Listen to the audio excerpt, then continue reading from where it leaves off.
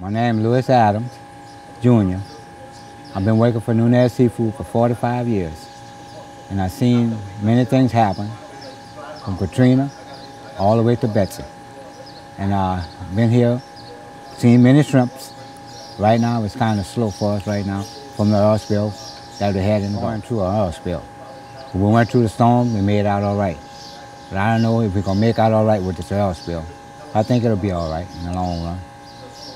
But I don't know how long it would take for it to be. Now, I couldn't tell you that because I'm not out there to see if they got oil in the Gulf or wherever the oil is at.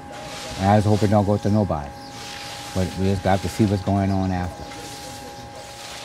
Right now, when I first started here, we had 400 to 500, 600 boats a day. And now we have 3 or 4 a day. Because all the fishermen that went on the job. And I hope it turns out to be all right, that oil don't hurt us. I've been taking it good. I can't say nothing, I've been making a living. So with our family been good, But besides that, you can't complain, Mr. Nunez, we all work together, We can't say nothing about it, This is the only year right now when we had a good season, it hurt us a little bit. If it wasn't for that, we'd be making, buying plenty of shrimp. But just the oil spill came in, we just got to go on like that, that's all. It's a hard situation to say something about the president. I hope he would lift that embargo off the oil companies. That's about the only thing I could say. About the shrimpers, I couldn't say. It looked like that's not his concern about that oil spill. I see the way I hear him talk a little bit, like he won't get involved with it. But that's something that had to happen from nature.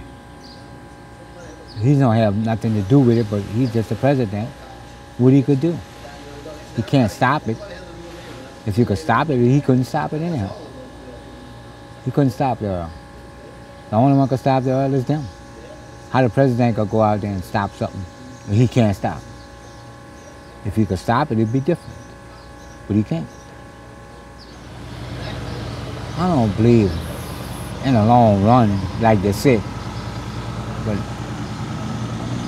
if we have to move or something like this, we have to just move out and I don't know, it'll be tough for us.